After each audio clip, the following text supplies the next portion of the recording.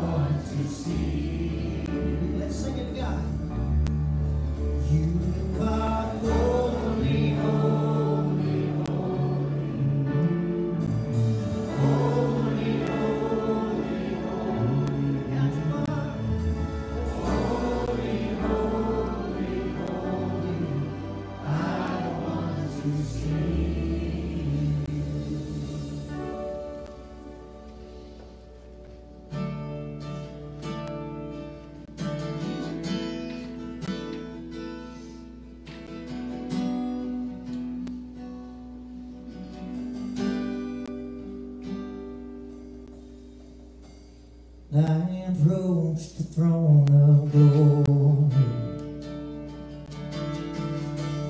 Nothing in my hands I bring, but the promise of acceptance from a good and gracious King.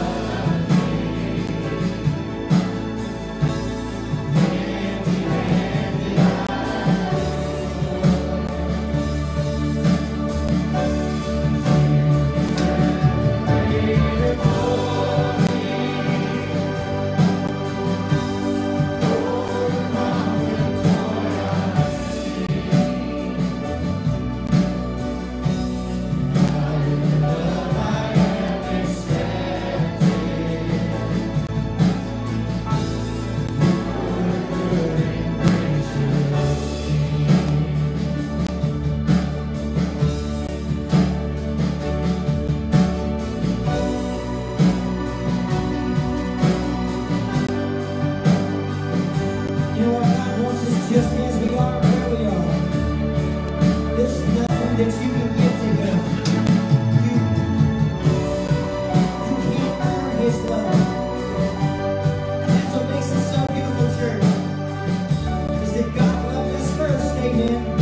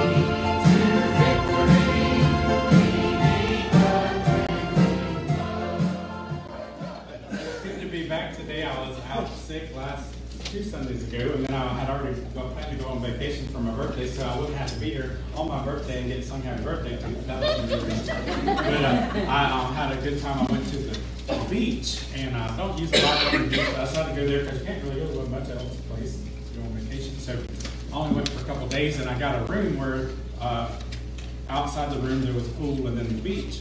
I thought, oh, this would be a nice, relaxing time. Well, there are all kinds of families from all over the place with all their youngins that was there, and they all were in the pool till about 10 o'clock at night, screaming and yelling and everything. So I just had a great time. They reminded me of Bushville Elementary School, actually, when I was there. But I appreciate Cameron filling in while I was gone. He did a great job on, well, I know he did, I listened to it. And also, I wanted to remind you that tonight we have a missionary from Israel scheduled to be here. There was a little hiccup with that this morning, but as far as I know, we're still going to have him here, so we hope that he can be here. But tonight, we'll be meeting regardless, and we hope to hear from Brother Kyle Foster, who's going to be one as a missionary. If you'd find your Bible and turn to the book of Ruth, chapter 4. The book of Ruth, chapter 4. We're going to be continuing our study there in the book of Ruth on Ruth and the Kinsman Redeemer. And today, I would like to speak to you very much on a personal level about your kinsman redeemer. Jesus Christ, remember we talked about this, is our kinsman redeemer. And today, as we look at the conclusion of these 4 chapters that make up the book of Ruth, we're going to see some wonderful truths about our Lord Jesus Christ, how he became or is our kinsman redeemer, and what changes that has brought about in our life. So since it's been 2 weeks, actually technically 3, since we've studied in the book of Ruth, I'm going to remind you of the 2 phrases that I had you repeat often. Some of you have been here, so this will be good. Good update. But the first one was, I asked you to say, I am Ruth. Because if you read the book of Ruth and you really want to understand how it applies to you, then you need to say, I am Ruth. And I really hate when people mess with the sound line, because I thought it was something wrong with me. I am Ruth. So say that with me. I am Ruth. The second one is Jesus is my Boaz. Jesus is my Boaz. If you'll remember those 2 truths when reading the book of Ruth, it will really help you understand all of this real old story, but true story, about the book of Ruth and how it applies to you and me. You may remember that when we began in the book of Ruth, it did not start with a happy story. In fact, it was very depressing. The book begins with Elimelech, who is Ruth's father-in-law, leaving Israel and going to a place he had no business going, to Moab. And there his 2 sons married Moabite women, which was a no-no in Jewish tradition. And then Elimelech and ultimately his 2 sons all die. And so now we have a story where there are 3 widows in the midst of a famine there in Moab. And so Naomi tries to say goodbye to the 2 Moabite women that are her daughter-in-law and go back to Israel. But one of them says, no, where you go, I will go. Where you will be, I will be. Your people will be my people, and my God will be your God. The life-changing decision that Ruth made to go and follow the God of Israel. So she went with Naomi, and Orpah went back to the Moabite people. And we find that in chapter 2 that Ruth is out trying to find something to eat. She's gleaning in the fields, and lo and behold, she gleans in the field of a man by the name Boaz, a very wealthy man. He sees her one day, just happens to pass through, and I say happen very loosely there because it's all God's set up in providence. And he sees her, says, wow, this is a beautiful woman. Who is she? And he gets introduced to her, and he tells her, don't you glean in anybody else's field. You just get all you want right here. And, of course, I'm paraphrasing in Casey's version. You'll get that, right? And then in chapter 3, we find that she goes in and meets Boaz at the threshing floor and introduces herself officially and says, sir, if you would you be my kinsman redeemer? We find out that Boaz is, in fact, a wealthy man. He is a kinsman to Elimelech and thus has a genetic right to be a kinsman redeemer. And in chapter 4, we're going to find that the book of Ruth began with the funerals of 3 men, and it's going to end with the wedding of Ruth and Boaz. And let me tell you, your eternity is going to begin with a funeral, but it's going to continue actually all the way through eternity with the wedding of you to the Lord Jesus Christ. That's what all that is. Amen. Then we also know that all through this time there is a famine, but this book is going to end with Ruth being full, not only physically, but spiritually. There's a great time of fulfillment in her life. So let's read the entire chapter. It's just 22 short verses. And then we're going to look at the story, Your Kinsman Redeemer. Then went Boaz up to the gate and sat him down there. And behold, the kinsman of whom Boaz spake came by, unto whom he said, O such a one, turn aside, sit down here. And he turned aside and sat down. Just to stop for a moment, there is at the end of chapter 3, a person who was closer kin to Ruth than Boaz. And Boaz is talking to this man and says, will you be the kinsman redeemer? That's where this is starting. And he took 10 men, very important, of the elders of the city, and said, sit ye down here. And they sat down. And he said unto the kinsman, Naomi, that is come out of the country of Moab, selleth a parcel of land which was our brother Elimelech. And I thought to advertise thee, saying, buy it before the inhabitants and before the elders of my people. If thou wilt redeem it, redeem it. But if thou wilt not redeem it, then tell me, that I may know. For there is none to redeem it beside thee, and I am after thee. And he said, I will redeem it. Then said Boaz, what day thou buyest the field of the hand of Naomi, thou must buy also of Ruth the Moabitess, the wife of the dead, to raise up the name of the dead upon his inheritance. And the kinsman said, I cannot redeem it for myself, lest I mar mine own inheritance. Redeem thou my right to thyself, for I cannot redeem it. By the way, this man who ended up not being the kinsman redeemer, as soon as he found out that Ruth was not an Israeli, that she was a Moabite, he said, oh no, I can't do that. Keep that in mind. Now this was the manner in former time in Israel, concerning redeeming, concerning changing, for to conform all things. A man plucked off his shoe and gave it to his neighbor, and this was a testimony in Israel. Therefore the kinsman said unto Boaz, buy it for thee. So he drew off his shoe.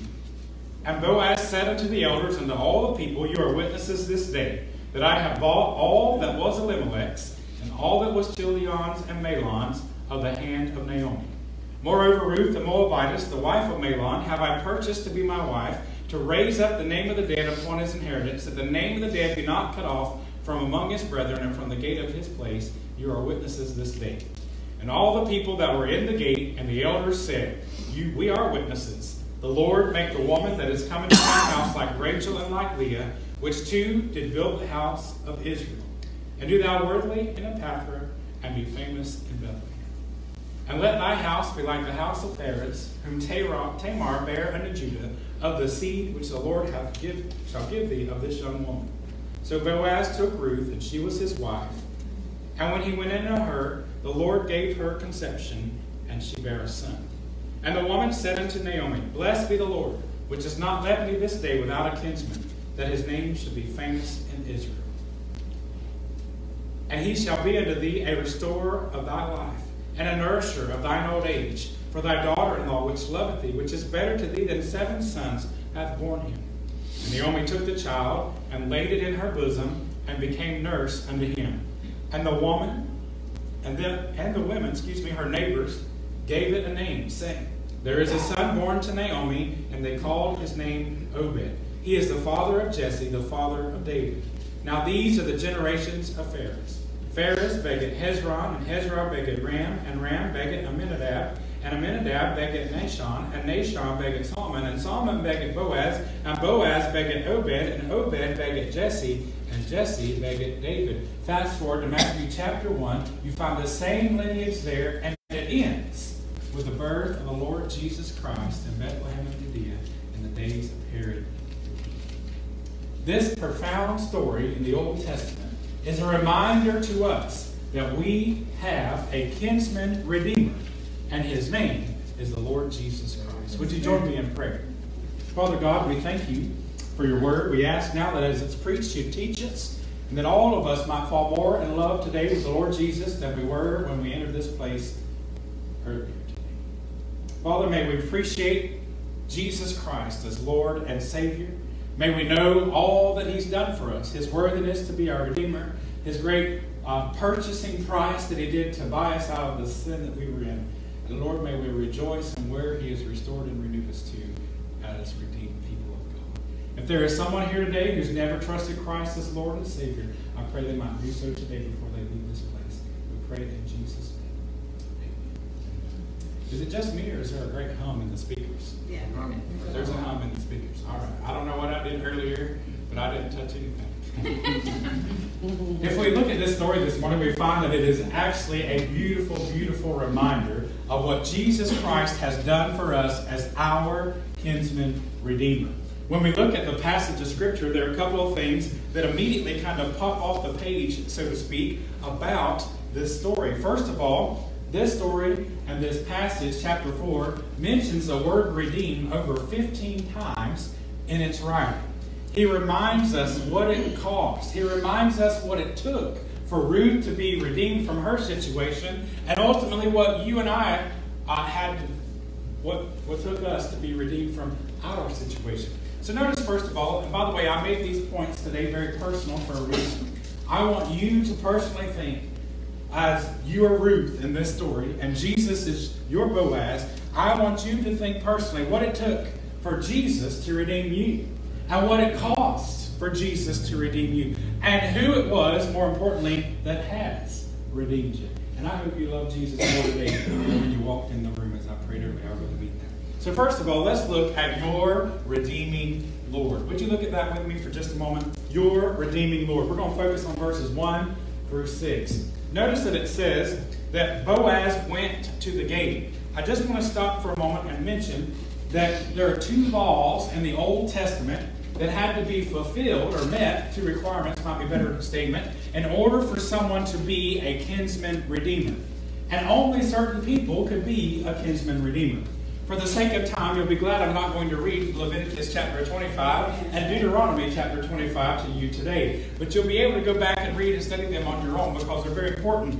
But in Leviticus 25, we have a law that's referred to as the law of the kinsman redeemer by some. Jot that down in your margin. Leviticus 25.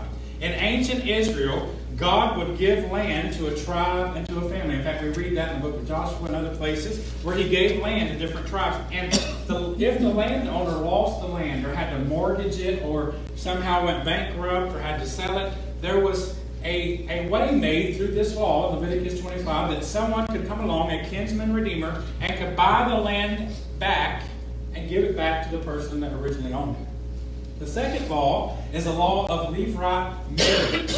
The law of the Levite marriage basically says that if a widow has lost her husband and has no children, her husband has died, that the man's brother was to take the man's wife, who was now a widow, and could marry her and endeavor to have children in order to keep the man's name alive. Let me put this in modern Sumter County, Lake County terms. Brother-in-law, if your sister's wife, your sister's husband dies, you got to marry your sister-in-law.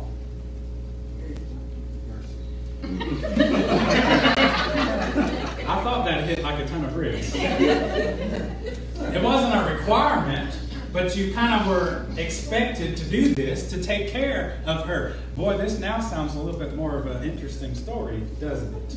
Can you imagine that your sister dies, and so you now are expected to marry, as the kinsman redeemer, your sister-in-law, and y'all are not only that, but you're supposed to, because they didn't have any kids, you're supposed to have kids so that the name of your brother continues on. This was an interesting scenario that we see here in the book of Ruth. When we find this, we also find that there is another truth to be found here that is very important. In order to be a kinsman redeemer, you had to meet certain, basically, legal qualifications under Jewish law. The first one was you had to be the legal worthy person that could be the kinsman redeemer. You had to have the right legal qualifications. You had to be a near kinsman. Now, interestingly enough, there is a person in this story at the end of chapter 3, at the beginning of chapter 4, we find him. There was a person who was apparently of closer kin to Ruth than Boaz was. I don't know what kin it was. That's not real clear in the passages. But apparently he had more legal rights than maybe Boaz might have had. And so we find that Boaz goes to him and says, do you want to be, that's what basically verses 1, 2, 3, and 4 are about, do you want to be the kinsman redeemer? And at first it appears he might want to be, but after a little bit farther in the story, we realize he does not want anything to do with this situation. We don't know why that is, but there's a picture here of something very important. I want you to think about this for one quick moment. I want you to think about the fact that there is a picture here of the law of the Lord of the law of the Lord from the Old Testament. Have you ever really thought about that there are people who go around today proclaiming that they are going to follow God's law, and that's how they're going to get into heaven? Ever heard someone say that before? My goodness, how crazy they are. Really, they're fools when it comes to the Bible because they don't understand Scripture at all. When you look at God's Word and you look at the law of God, there is no man that is justified by works of the law. The Bible plainly says that. Here in the gate, notice that Boaz calls together 10 witnesses. When you think of God's law, you don't normally think of the 636 laws that are found in the Old Testament. You usually think of only 10. And those 10 are what we call the 10 Commandments. Y'all are doing good today. Those 10 Commandments usually are what we've kind of boiled down to the gist of the law of God. How many witnesses did Boaz call to the gate? 10. Isn't that interesting? And when he gets these 10 witnesses here, he then is talking to the man who could be the kinsman redeemer. And in my personal opinion, I think this represents the law of God. And he calls them up and says, hey, are you going to be the kinsman redeemer of Naomi and Ruth or not? And he says, well, he kind of hem-haws around a little bit and says, because Boaz says, well, if you don't want to be, I want to be. And when the man finds out that Ruth is a Moabite, that she is accursed of God. In fact, we took this and looked at this a little bit in detail a few weeks ago. When he finds out that she is a Moabite woman, Deuteronomy chapter 23 and verse 3 says the Ammonite and the Moabite are to be accursed, and they can't enter into the congregation of Israel up to the 10th generation. He finds out that his sister-in-law, so to speak, is a Moabite, and he says, I'm not going to risk that. And then he finds out how much money, how much cost it's going to take to get this land. And he says, oh, I don't know about this. I might put all of my family in bankruptcy if I dare be the kinsman redeemer. So he says, Boaz, you go ahead and do it. And Boaz gladly does. Where I'm getting at with this is this. The law of God did not have the power to redeem. The law of God couldn't pay the price to redeem. The law of God cannot save anyone. And the book of Ruth reminds every Jew and every Gentile that you cannot be saved by following the works of the law. It reminds us that there had to be someone else who was a kinsman, who could come along and say, I have the wealth, I have the authority, I have the kinship, I have the power, and I'm going to pay the price so that these folks, Naomi and Ruth particularly, can be redeemed. What a wonderful picture that is. Amen? Amen. When we look further into this story, we find that not only did they have to have a legal qualification, you also had to have the money to do it. You had to have the money to be able to buy it, and you had to be willing to do it. Some of y'all cringed when I mentioned earlier that if your sister died, you had to marry your brother-in-law. Brother died, you had to marry your sister-in-law. Some of you kind of went, to think about that. But it was also something you had to willingly do. The law did not force you to do so, but it was kind of expected in society of that day that you would do just that. And this first man is not willing, not only not able, but not willing to be the kinsman redeemer for Ruth. So here comes Boaz on the scene. With that said, I want you to notice a couple things about Boaz just for a moment. First of all, Boaz was the person in legal worth to be able to be the kinsman redeemer. Notice verse number 6 for a moment. And the kinsman said, I cannot redeem it for myself, lest I mar mine own inheritance. Redeem thou my right to myself, for I cannot redeem it. This man, the second person, really the person closest in the family, had no authority, had no power to be able to be the kinsman redeemer. He was not worthy to because he didn't want to, but he was also not able to. So along comes Boaz, and Boaz is the near kinsman that is able to save. And then notice verse number 2 talks about the 10 elders that I mentioned earlier in my summary of the story. He has them be the witnesses that testify that only Boaz is going to be able in this situation to be the kinsman redeemer.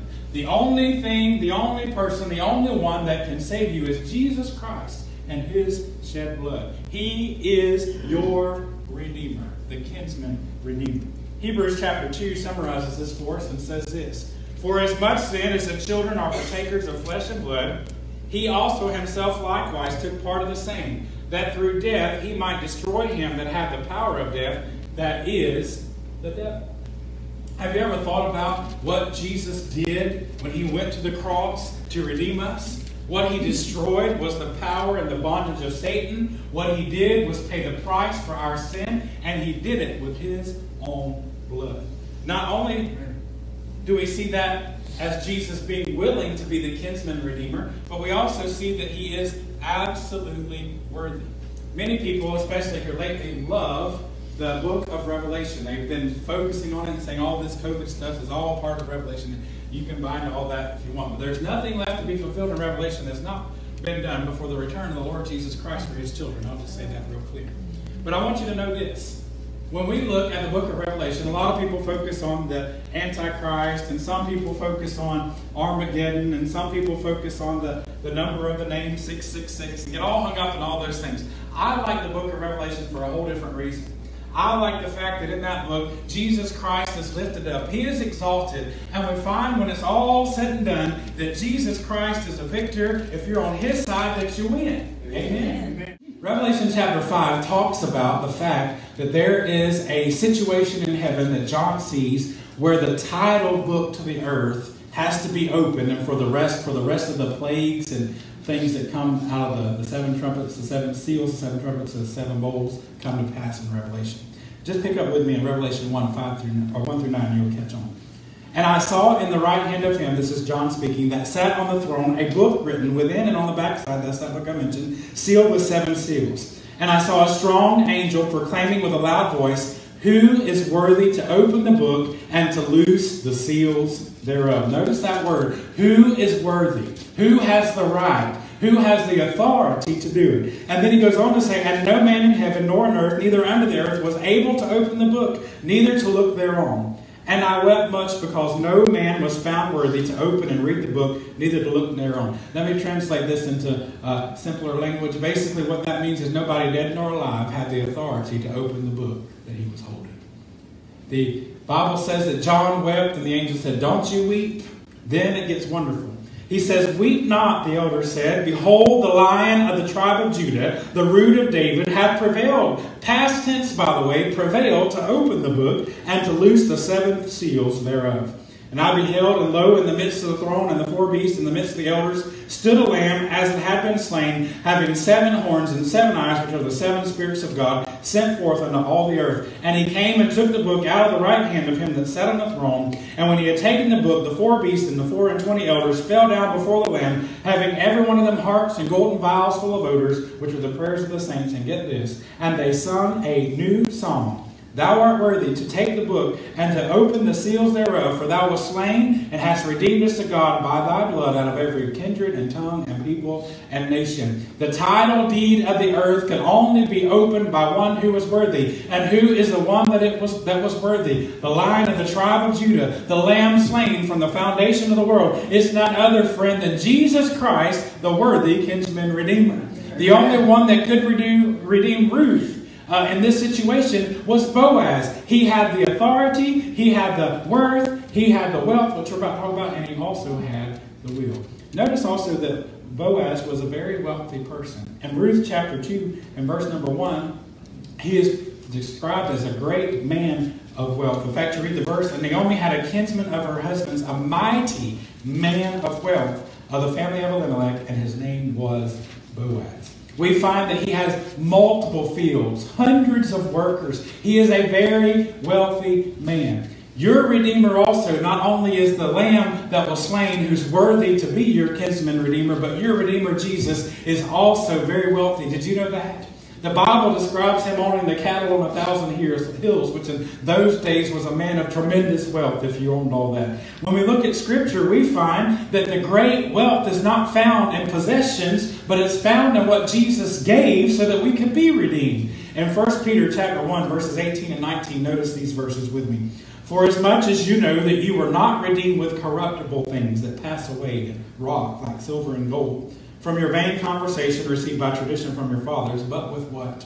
But with the precious blood of Christ, as of a lamb, without blemish and without spot." Ephesians chapter 1 and verse 7 says this, "In whom we have redemption through his blood, the forgiveness of sin, according to the riches of his grace." Have you ever thought, friend, the price that was paid to redeem you took the precious blood of the Lamb of God, the Christ Jesus our Lord? The price that was paid to redeem Ruth and all of that her family had lost was a great price. But Boaz had the wealth. And aren't you glad today that there's enough power in the blood to redeem you from all the sin that you've ever committed, past, present, and future? Amen. Hallelujah. Amen. Jesus Christ is worthy, and He has the wealth, but He also has the love to do it willingly. That first old guy that Boaz met there at the gate that was closer kin to be could have been the kinsman redeemer, he said, I don't want to do it. I don't have the ability, I don't have the authority, I don't have the wealth, and I really don't have the will. I don't want to do it. But there was somebody who stepped up to the scene and says, I will be the redeemer. I will be the one. And the Bible tells us in the book of 1 John that Jesus Christ loved us. We love Him because He first loved us. Have you ever thought about the grace that Jesus Christ has shown to us, that even while we were yet sinners, Christ died for us? He does not love us because we're valuable. Think about this. He does not love us because we're valuable. We're valuable because we're loved of Him. There's a difference. You can't go around saying, God loves me in a bragging manner, because it's not really why you're valuable. You're valuable because you're loved of Him. Think about that. So, your Redeemer is the first thing we looked at. Now I want you to look for a moment at Ruth's redeemed and renewed life. And I want you to think about your redeemed and renewed life. Look at verse 7 and 8 quickly. Now this manner and former time of Israel concerning redeeming and concerning changing, for to confirm all things, a man plucked off his shoe and gave it to his neighbor, and this was a testimony in Israel. Now, sometimes when I'm reading the Bible and studying, I just laugh out loud. There are several instances in Scripture where odd things are mentioned, and this is one of them. In the old tradition, if you were going to give a guarantee of your word, you pluck off your shoe and give it to him. But you know, I think there's more meaning than just that odd tradition. You ever thought about that Boaz took the Redeemer's shoes, who could not be the Redeemer, the one unqualified, unable to be the Redeemer? Boaz stood in their shoes and became that person's shoes and became the Redeemer, who stood in our shoes, so to speak, and stretched out His hands between heaven and earth and died on the cross for us. Who took our place, who paid the penalty for our sins. It is Jesus Christ who filled their shoes. And you know how my ADD works? Right now stuck in my head is George Jones. Who's going to fill their shoes? Isn't that crazy? That really is the idea that somebody took His place. Somebody took my place. And His name is our kinsman redeemer, Jesus Christ. Say it with me. I am Ruth. I am Ruth. And Jesus is my Boaz. Jesus. How desperately lost we were. And Jesus fulfilled that. Jesus redeemed us from that lostness. Real quick, notice that Ruth was cursed. She was cursed. I mentioned this earlier, being a Moabite. She was an alien from the family of Israel, from the commonwealth of Israel. Not only was she cursed, but we also noticed that she had a present condition where she was crushed. She was poor. She was destitute. She had no hope for today or tomorrow. She didn't know what she was going to do. She was a lot like most of us before we come to know Jesus Christ, before we're saved by our Redeemer. Read Ephesians chapter 1 with me, chapter 2, verses 12 and 13. That at that time, meaning when you were lost, you were without Christ, being aliens from the commonwealth of Israel and strangers from the covenant of promise. Her past condemned her, and in her present state she was also condemned. She was just devastated because of all she had lost and all that it had cost her. And before she came to know Boaz, she had no future either. She was going to be desperate, gleaning in fields, getting just the scraps of society, barely making it, barely getting by, and had no hope as a widow. But now, notice what Paul continues to say. Having no hope and without God in the world, in that same verse. But now in Christ Jesus, you who were sometimes afar off are made nigh by the blood of Jesus Christ. That's there in Ephesians chapter 2. If you notice what Christ has done, He has taken us from a lost and a strange condition, strangers without hope and God in this world, and moved us to a place of great hope and great promise. And He did it through the power that He had as our worthy Savior and our willing Savior to die for us and to pay the price for our sins. Jesus is our kinsman redeemer. But her future, though it was condemned, though she had all sorts of things going against her, Boaz came along and purchased and renewed her life. Now, many of us, when I read it, I knew some of the feminists in the room today and listening might get all offended about the fact that Boaz purchased a wife. I want you to know something. First of all, we're talking about two totally different cultures. Two totally different cultures. And I want you to remember that in chapter 3, Ruth went to Boaz and said, will you be my kinsman redeemer? In short story. Will you remember me? Will you be my kinsman redeemer?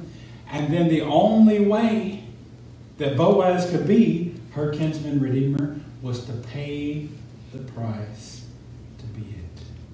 So he did purchase her, in a sense. What we find is she was glad that he did. I want you to notice quickly your restored legacy. Notice what happens. We started in chapter 1 with Ruth and the deaths and the famine and all the depression. And we move now to chapter 4 where we find the kinsman redeemer doing what he does best, and that's bringing a life of restoration. Amen. He restores the legacy of Elimelech. He restores Naomi and he restores Ruth. And he brings glory back to the family name. And notice what happens, verses 10 down through the end of the chapter. First of all, Ruth receives the family. Notice verse number 10. Moreover, Ruth the Moabitess, the wife of Mahlon, have I purchased to be my wife, there it is, to raise up the name of the dead upon his inheritance, that the name of the dead be not cut off from among his brethren, and from the gate of the palace you are witnesses this day. Don't you know that when you got Jesus Christ, he became your kinsman redeemer, that you got a family? I'm not talking about your blood kin, I'm talking about your spirit kin. I'm talking about the family of God. We sing a song from time to time, I'm so glad I'm a part of the family of God. Anybody remember that song? I've been washed in the fountain, cleansed by his blood. Join heirs with Jesus as we travel this sod. I'm so glad I'm a part of the family of God. You might be a widow. You might be a person who's just lonely, never had much of a family to speak up. You didn't have a lot of sisters and brothers, whatever the case may be. I want you to know that when you get the Lord Jesus Christ, you not only get a local family as part of this church, this wonderful church family, but you're also a part and connected with the family of God all over this planet. And guess what? When we get to heaven, we're going to find out just how many kinfolk we really got. There's going to be people from every tribe and tongue and kindred and nation. We're going to be there with people from all the ages that have been saved. And boy, what a homecoming that's going to be. Amen. I'll leave out the story I told in the first service. I should never tell y'all that, should I? Because I'm not legit. I didn't ever like going to family reunions. Y'all know what I'm talking about? Because when I was a little boy, they drug me from family reunion to family reunion. Now I wish I could go back to some of them because most of the people are gone.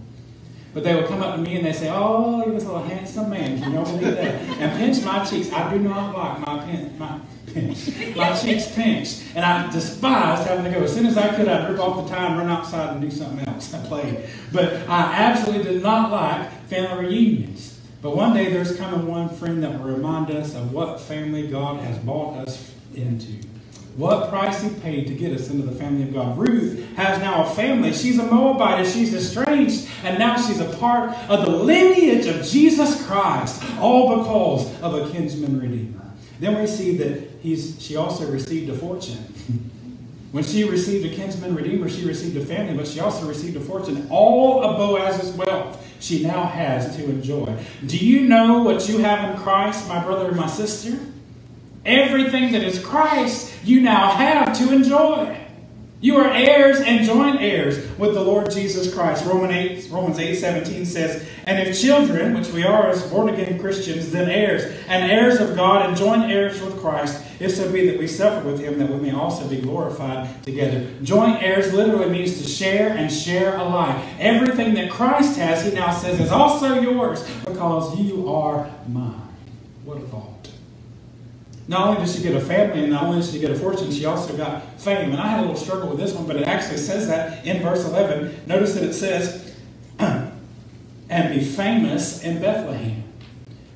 Rachel and Leah were famous in Israelite history. And guess what we're studying 3,000 years later? We're studying about Ruth, who was also famous. A person who would have been forgotten in history finds the kinsman redeemer, or he finds her, and he redeems her, and he restores her, and he gives her great wealth and a family, and now she has great fame. She's even in the Bible in the lineage of Jesus Christ, a woman who formerly was accursed. One day, friend, you're going to be walking on the streets of heaven, and I know verses of Scripture come back and remind you that I was nobody in Groveland, Florida. I was nobody in Center Hill. I was nobody on Tuscanooga Island. But God saved me, and now I'm walking on the streets of heaven. That's what our kinsman redeemer can do for us. Amen. Oh, what a thought. Then not only that, Ruth also received fruitfulness. Up to this time, she had not had children. She was barren for whatever reason. Maybe just because her husband died too fast. We don't know. Now she gives birth in chapter 4. She gives birth to Obed, who was the grandfather of King David. Not only that, she received a future. What's your future look like? I've been a little long because of the interruptions in the birthday song. What does your future look like? Without Jesus Christ, you have no future other than what you see in the very present. You have a future in hell, in the same condemned state that you've always been in. You can choose to stay in that state if you wish, but there's a kinsman redeemer who wants to redeem you. How could you not say yes? How could you not love him? I just want you to think about this one thought before I close. Of all that our kinsman redeemer is, and all that he did for both Ruth and what he's done for us. Do you think, just a moment, Miss Mary Helen, you're a wife, you got a husband back there, why don't sit with you? Are you ashamed of her? It actually plays into my story. Can you imagine, in all seriousness, can you imagine that there was ever a moment after this story concludes that Ruth went around in Bethlehem and apologized or was ashamed of Boaz? Do you think there was ever a time that she was embarrassed?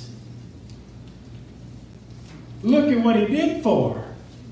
She was starving and desperate and destitute. A Moabitess that was condemned. And he redeemed her. He restored her life. He gave her a child and a lineage in Jewish history that led to the Messiah. Do you think she was ashamed of Boaz? Absolutely not. Then why, friend, if Ruth is if you are Ruth, and Boaz if Jesus Christ is our Boaz, why then are we ashamed and make apologies for Jesus Christ who's done so much for us? Amen. Why and how can you sit there on that chair Sunday after Sunday knowing that you need to be obedient to the Lord, claiming that you're a Christian, and be baptized as He commanded you to do, and testifying of all the greatness that He has done for you? How can you sit there and say week after week, I'm too shy? What you're really saying is, I'm ashamed. How can you be ashamed of a kinsman redeemer of Jesus Christ? How can you apologize for someone who's done so much for you? Don't do it. When there's a time to speak up, remember you've been saved by Jesus Christ. Speak up and testify. When there's a time to give Him glory and praise, give Him the glory and the praise that He's worthy of, because He is our kinsman redeemer. Amen. Don't you ever walk around again with your head in shame because of what you did in the past that was the curse. Don't you ever walk around again in defeat and in agony of spirit because of something that's somebody said, because you have been redeemed by a kinsman redeemer, and your future, that's the point, is secure.